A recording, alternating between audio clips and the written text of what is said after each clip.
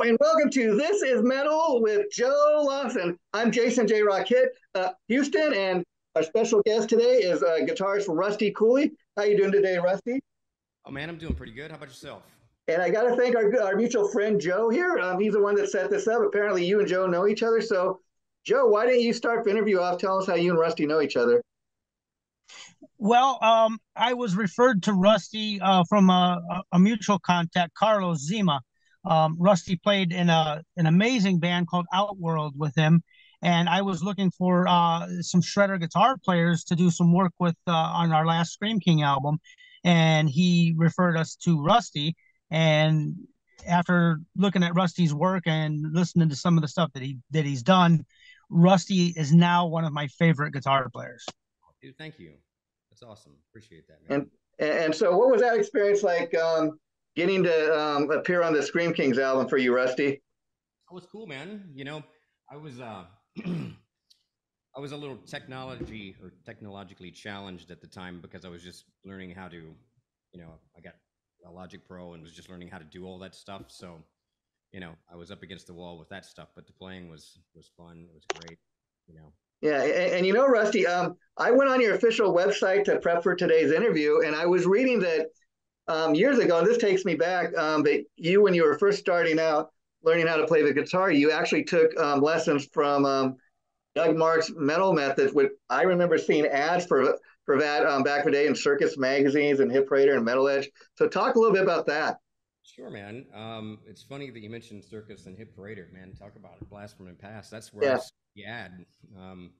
I saw the ad in the magazine, and then a buddy of mine had been carrying it around in his wallet. And I was like, dude, if you're not going to use that, give it to me. And I took it the first two lessons, and you got to keep remember the times, right? So this comes in you got a book and a cassette in a little brown envelope that came in the mail, all discreet and shit, It's kind of funny. But it was great, man. I had tried lessons before Metal Method. When I got my first guitar, my mom signed me up for guitar lessons at a guitar shop that I got my guitar at, and I took 1 month there. And after the first month, my guitar instructor said, "I can't teach this kid. He's not doing learning anything." But I was 15 and he was teaching me like Mel Bay Book 1 and open chords. It's like I'd come in every week and go, "Hey man, check out this Van Halen riff my friend showed me." Yeah. So he said that, suggested one of his buddies that I take lessons from him, and I took like 2 lessons from him, and it was the same thing, and I quit. And when I ordered Doug Marks' first 2 lessons, Metal Gear and Metal Primer, and it was like taking guitar lessons from a rock star. He was playing with the exact tone and stuff that I liked, and he was telling me all the things that I needed to hear for what I wanted to do. You know what I mean? And not only was Doug a really good guitar instructor. I mean, I think he's a great guitar instructor, but he's a great motivational guy. You know what I mean?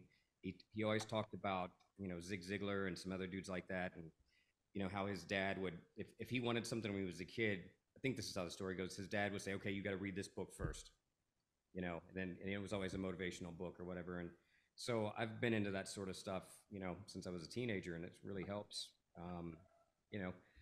Just a positive attitude and keeping your head in the right place, and then.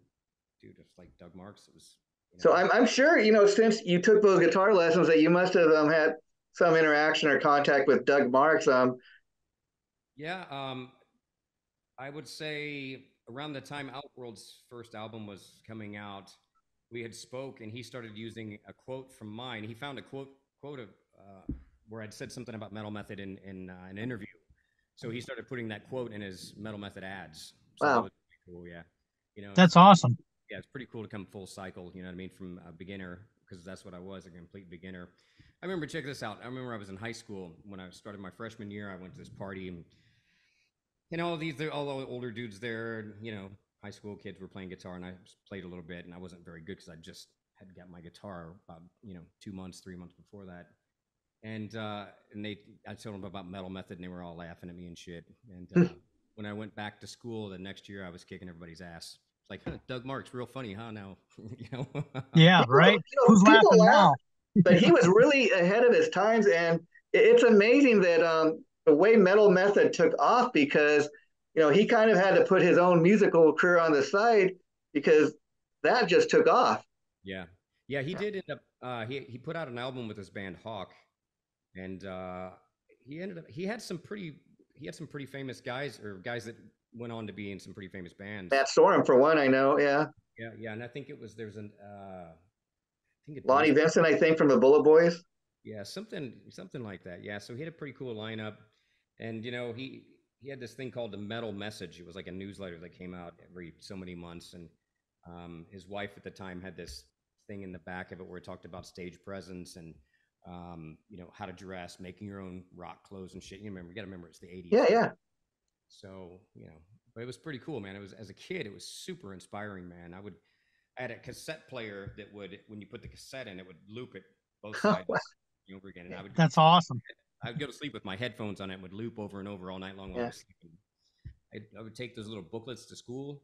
I'd sit in the back of the class and stick them inside my regular books and act like I was studying and shit. Yeah. It's all Metal Method, man. And I know that he's had other players, make lessons in addition to him doing it. Were you ever asked to? Yeah, we talked about it. But again, it was one of those things where I was technologically challenged. It was, you need to be able to do all this stuff. And it's like, man, I'm pretty old school when it comes to, I just signed up to play guitar, man. That's amazing to hear Rusty Cooley say he's technologically, I mean, it's challenged. like, when he offered me the opportunity to do that, it was way before the technology that we have now. Oh, sure. You'd have a handheld camcorder, and you had to try to set up and get good lighting and all that stuff. And it's not like you could just get on Amazon or whatever and order this, green screen or lighting kit that you pull down behind you. So for me, it was like, dude, I don't know if I'm going to be able to do that. And what are your thoughts on kids learning guitar and other instruments like via YouTube videos and stuff? Well, I mean, here's the problem with it. If you're a beginner, you don't know what's good. Yeah. So anybody that's better than you when you're a beginner must know what they're doing. Sure. Yeah. And these guys, they might just be one page ahead of you in the book, right? Right. I mean, I can't tell you how many times I've had guys that have started to learn guitar on YouTube and come to me for lessons, and I would spend the next year correcting all the stuff they learned wrong. Wow. You know what I mean? So now, when you get a little bit better and you know what players to look at, then you can get a lot out of it. I mean, when I was a kid, if I could have jumped on YouTube and watched Yngwie Malmsteen teach something, or Paul Gilbert, yeah, Jason Becker, dude, I would have been all over it, man. It would have been great. That was unheard of. It was not possible to do that. I mean, Jason Becker, you mentioned. I mean, he's just amazing at what he does. I mean, when you consider that he's had this disease since he was like 19 or 20 years old, and it's gotten progressively worse. A lot of people would have put down the guitar and quit playing, but he's gone the extra mile. Him and his father, they created this computer where he uses a computer and he looks at it somehow and it creates the music. It's just amazing. Right, but they created a way to communicate via eye movement. Yeah. Alphabet, and I was on a roundtable interview with me and Jason Becker, Jeff Loomis, Richie Kotzen, and I forgot who else was on it, but Jason was on there, and his dad was obviously speaking for him, and he was just cracking jokes the whole time. It was hilarious, telling stories about when him and Richie Kotzen were. That's awesome. Right, talking about Rich. That's inspiring. Yeah, Jason said, he goes, Mike Varney, I don't know what he was thinking to put me and Richie Kotzen in a studio together and then give us a motel room, because we were in there. I'm surprised we got anything done. Right? Yeah. So that's awesome. He's always been very upbeat and very positive, and it's really amazing. Most people with ALS, have about a 6 to 7 year lifespan, and he's lived, I don't know, at least 20 years with it or more. I'm not sure about the date on it, but it's been a long time. So that says wow. His attitude, his mental attitude, where his head's at, and the support he gets from his family. So oh wow, it can make a huge difference. That's amazing. Yeah, wow. My biggest guitar heroes, I mean. Sure. I mean, because you just consider his health issues and stuff, and the fact that he's able to do what he's done. I mean, it's kind of, Rick Allen, the one-armed drummer. I mean, even that really changed the way, technology and stuff, the way people can play drums. Sure. Yeah, and Jason's composing all of that stuff via just eye movement. Yeah, it's amazing. Now, I seen a video, Rusty, for Entertained by Pain for, I guess you're part of this band, Day of Reckoning. Talk a little bit about that. Correct. Sure, man. Day of Reckoning This is what I did after Outworld broke up. When I was in Outworld, I started listening to heavier stuff because it was kind of in a weird time. We were still in the middle of that whole era of guitar solos weren't cool sort of thing, right? So there weren't really any bands putting out anything I liked, so I had to start listening to other stuff. So I was able to find some inspiration in some heavier music. I started listening to like Meshuggah and Arch Enemy and Lamb of God and stuff like that. And when I first started listening to that stuff, I used to hate those kind of vocals. I wanted to hear somebody sing, right? Yeah, yeah. I started out and I could get maybe through one or two songs, right? And maybe three songs, and then I finally kind of got over it. And when you listen to it, you can there's actually guys that are good at that kind of vocals, and Sure. you begin to be able to tell the difference when you develop a palate for it. But backing up a little bit, the thing that attracted me to that music so much was the killer guitar riffs and the drums, man. They were kicking. Even if they didn't have like super amazing solos or anything like that, not to say they didn't, but the songs and the riffs were so cool. And so I started getting heavier, right? And this is leading up, right? So when Outworld broke up, I decided to just go ahead and fully explore that option. So, that's what Day of Reckoning is. 2 guitars, no keyboards, different style vocals. And, I thought, well, might as well try it. If it doesn't work, I'll do something else. And so, is it all you like doing everything, or is there? Well, no, there's a band behind it, but I mean, I write all the music. I don't write the vocals or the lyrics, but I write the riffs and stuff and arrange it. And for the most part, I mean, I co-arrange some of the stuff with the guys. It's like I'll write the riffs and then bring them into rehearsal, and we'll just start throwing them around. And are you working towards like maybe a full length or even an EP? Well, we have 2 EPs out. Oh wow, okay, I wasn't even aware. Thanks. Yeah, man. Yeah, there's 2 Day of Reckoning EPs. There's Into the Fire Part 1, and then there's Spread Your Disease, which that's the one that Entertained by Pain is on. And that album, that EP, we released it about 2 weeks before COVID hit. And wow. Like, yeah. Either sink or go viral with a title like Spread Your Disease, right? Yeah. Right. Yeah. Have you guys played out live at all? Have you done any live shows, or is there plans to do that? We've been playing live since, I don't know, 2012, something like that. Yeah, I think that's about right. 2012 at least. We started playing live, and we just haven't done anything since COVID. We don't have a drummer and a bass player, and it's like, man, it's hard to find guys, and sure. I don't, for us to go out and tour. I mean, we've done touring with like a temporary drummer, fill-in guy that would just go out on the road with us, but it's like, without a bare minimum a drummer here, it makes it really difficult. I have Superior Drummer on my computer, and I've been trying to learn how to use that better. I mean, I programmed, when I was demoing out my instrumental album, I programmed most of the drums for that. Now, so I know how to write drum parts, but it's different with this thing, Superior Drummer. But I'm just trying to. And of course, they're 2 different entities. But do you have a preference? Like, do you prefer working with a group of guys as opposed to doing everything on your own? Oh man, I would much rather be in the rehearsal room. Some of my best stuff comes when I'm in the rehearsal room jamming with the drummer. What I mean? Stuff I would never have written if it wouldn't have been in that environment. So I love that. You just feed off the musicians you're playing with, and some of the best stuff. I mean, that song off Outworld's first album, War Cry, that song was a total goof. It ended up being one of the best songs on the album. And what I mean by that was, around that time, I was listening to Halford's Resurrection album. And the song Resurrection, Halford sings this really high stuff. Yeah. And rehearsal one night, goofing off, and I yelled at Kelly. I said, "Sing something like Halford on this riff." And that little thing turned into, War Cry. Wow. The song Left to Follow. Nice. Yeah, right? I mean, that's the kind of energy you get off playing with other people. That there's a song off Day of Reckoning's first EP called Left to Follow.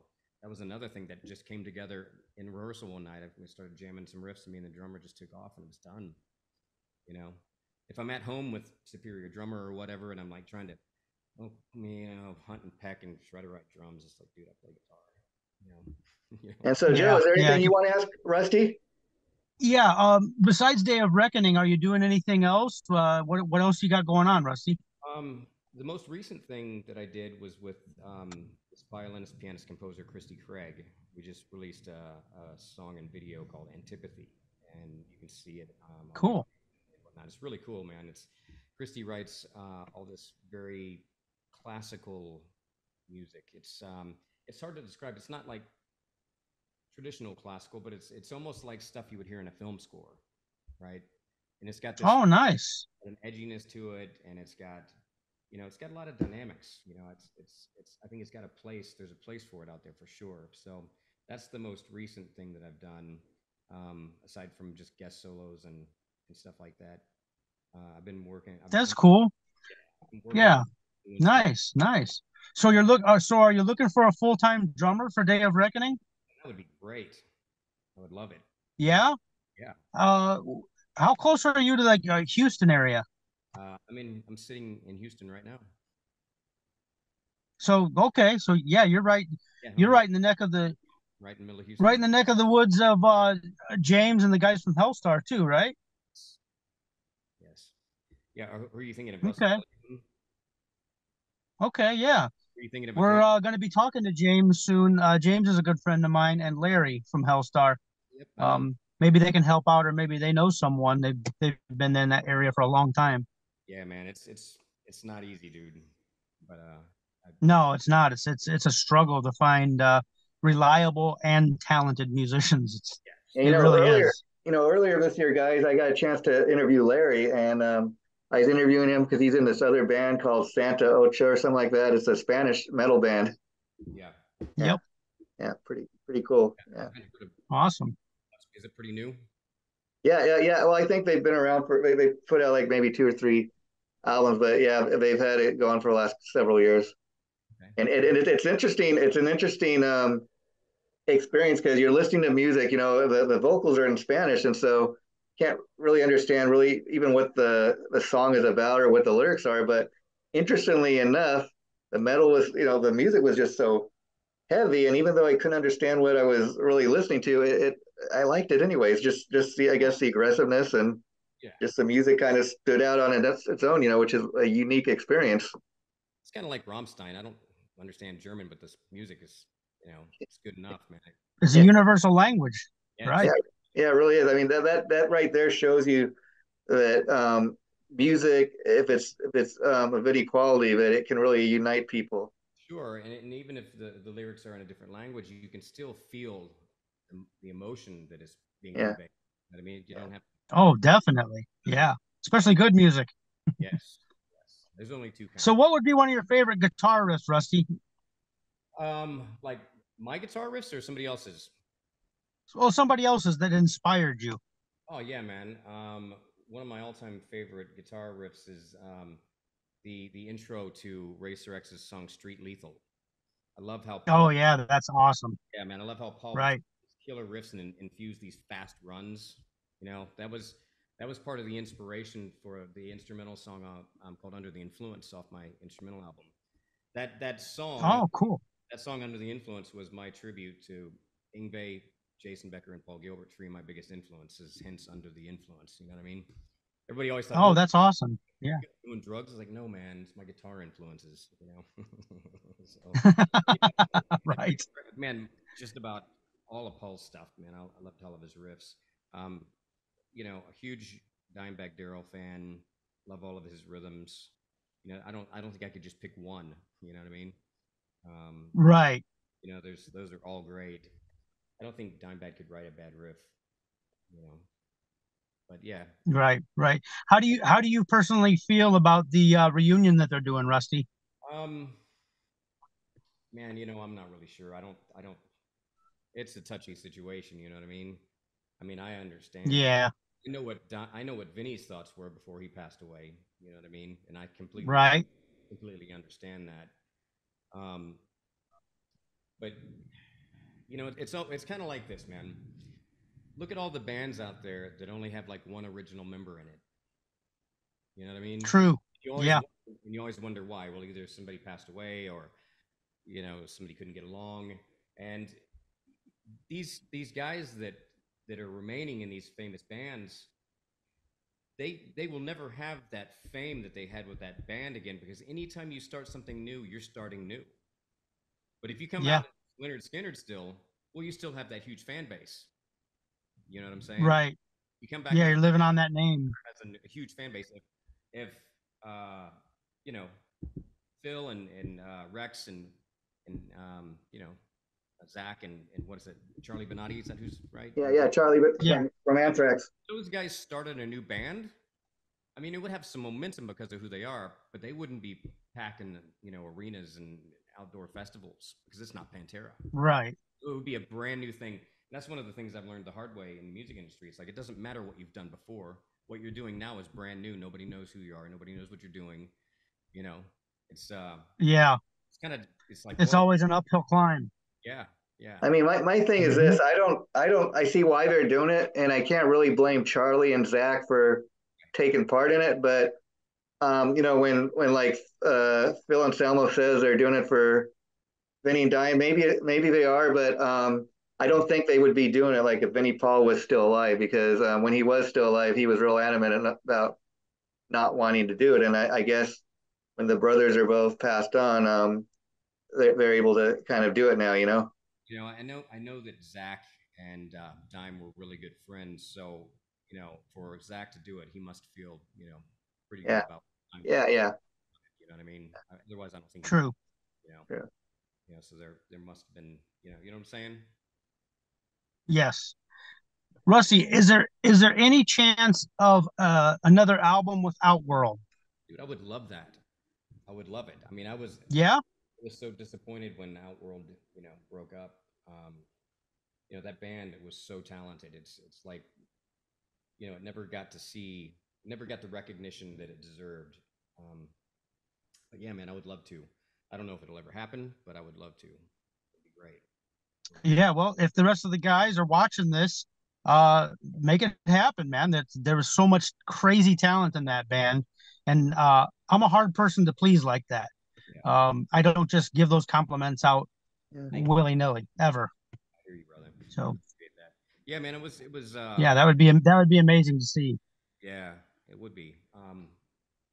Rusty, I was curious if you ever, I'm sure you have a guy of your caliber, like you ever get any offers to join other established bands? And Yeah, man, I have.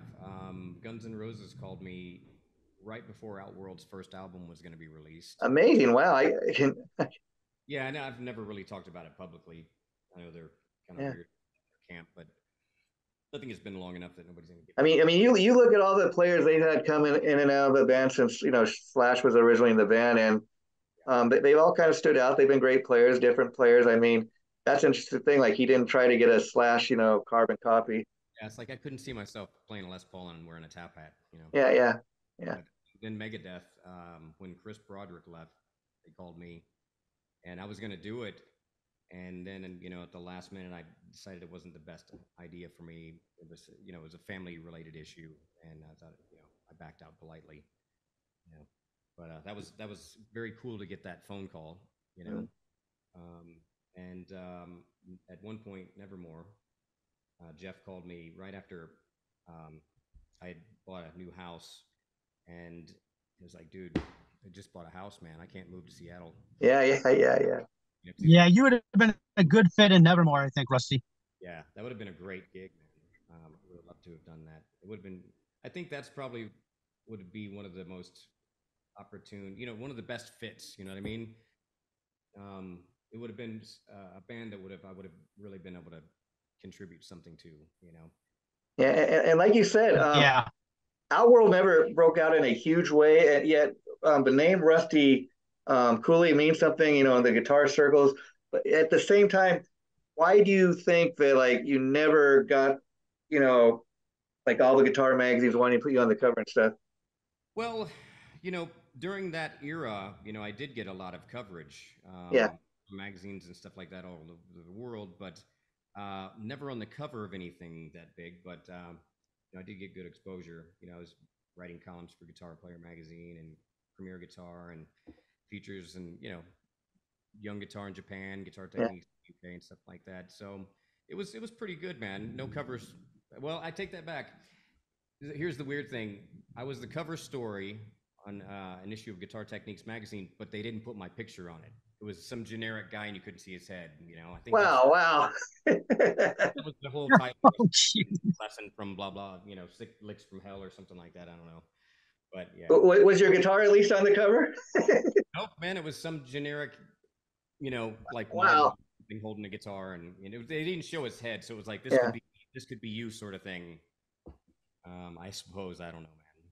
But So what's the music scene like where you're from in Texas? Is there much of a man, good question. I don't know. I don't, you know, honestly, I don't get out and hang out in the local music scene. You know what I mean? I don't, you know, I just don't go out to bars and hang out and watch music. I mean, as far as touring acts, there's definitely we get a lot of good bands coming through, you know, touring artists, but, you know, the local music scene, yeah, man, I don't know too much about it, you know. are there any like up and coming players that you think are really, you know, kind of impressive that impress you? New guitar players. I think so, but I'm drawing blank right now. Let me Yeah, yeah. um, yeah, I'll come back to that one. Yeah, okay, okay. How about the guys that influenced you, you know, growing up? Yeah, sure, man. It started with Randy Rhoads. Randy Rhoads was the first 3 years I played guitar. It was all Randy Rhoads, man. Yeah. Um, Learned a ton of his solos and would practice along with the records and stuff. And then I heard Ingve Yeah, yeah, amazing. and was like, oh shit, just like Yeah, completely. and you know what? It amazes me when people tell me Randy Rose really influenced them. There's no doubt how many people he influenced, but then there's the fact that when you think about the fact that he only's got those two Ozzy albums, that's his legacy, and Mhm. yet look how many people he's influenced, you know, Yeah. around Oh, the world. absolutely. That is, it's pretty crazy. It's kind of like Zach said in an interview. It's like Randy set the prefaces for everybody that came after him that was going to play guitar for Ozzy. You know, bare Yeah. minimum. You know, yeah, he had a great impact. And in fact, you know, when I interviewed Larry earlier this year from Hellstar, um, he was telling me he was such a Randy fan that anytime that people see him in concert, he says, "Pay attention to the fact that I always play on stage left because that's where Randy played." Oh, nice, man. That's very cool, man. Yeah, I mean, Randy had an impact on me like that as well. It's like anything that he was doing, I had to do. So he talks about classical music, so I started listening to classical music. Found out that he taught guitar, so I wanted to teach guitar. Yeah, You know, yeah, everything, just down to practicing and whatnot. You know, hearing stories about how after the gigs he would go back to the rehearsal room or the dressing room and yeah, practice. yeah. I mean, and he'd go to every town that he could stop in and try to get a lesson from a local guitar instructor. He would go to it and end up being better than the teacher, and then still pay for the lesson. You know. Yeah. So Rusty, before we that's wrap it up awesome. today, Wow. anything else you want to tell the folks that you're currently working on? Um, well, you know what? I've got some things that I'm working on, but I can't let out of the bag yet. So just the big thing is just to keep your eye out. You know, I've been real low key on social media for a while, but I'm getting ready to start ramping things up. Well, I'll Um, tell you what, you're welcome back when you're ready to announce whatever it is. But I will leave. I will close on this. I was very impressed with your official site. Of course, you're on Facebook, but I went to the official, and it is loaded with information for you not regularly updating it. you're talking about my website? Yeah, I mean, it's got nice photos. It looks real flashy. A lot of times you go to somebody's official site and it has like maybe one or two photos, or it's not too updated, but it at least tells your bio and gives people a little bit of a perspective on your career, which I think is really they want to know who Rusty Cooley is. That's the place I'd send them to. Man, I think that's important. I've done a lot of stuff, so it's important to get that out there, so I mean, I people. can't tell you how many times I've interviewed a band or somebody, and they tell me, "Oh, just take a picture off our Facebook page," and you got one photo, and it's not even the whole band or something, you know. Yeah, right. So it's like if you look at the discography page, most people don't know I've been on about 40 albums now. Yeah. You know, that's Yeah. Well, yeah. thanks again, Rusty. It's going to cut us off in a minute. We don't wrap this up, but thanks for doing this, and we will definitely be in touch and have you back. Okay, my buddy. Hey man, it sounds great. Thanks, guys. Appreciate it. Joe. Thanks a Bye lot, bye. Rusty. All right, You man. rock, buddy.